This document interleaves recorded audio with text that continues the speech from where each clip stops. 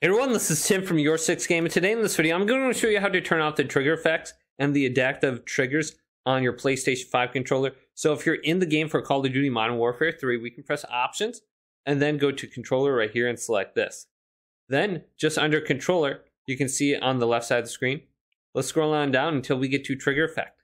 And we have three different options. We have Off, Weapon Fire Threshold, and full haptics. So you can choose the trigger effect that you want. Now full haptics says activate the haptic effect, dead zone resistance, and vibration.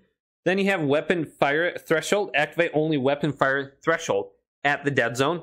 Then you have deactivate all haptic feedback for off.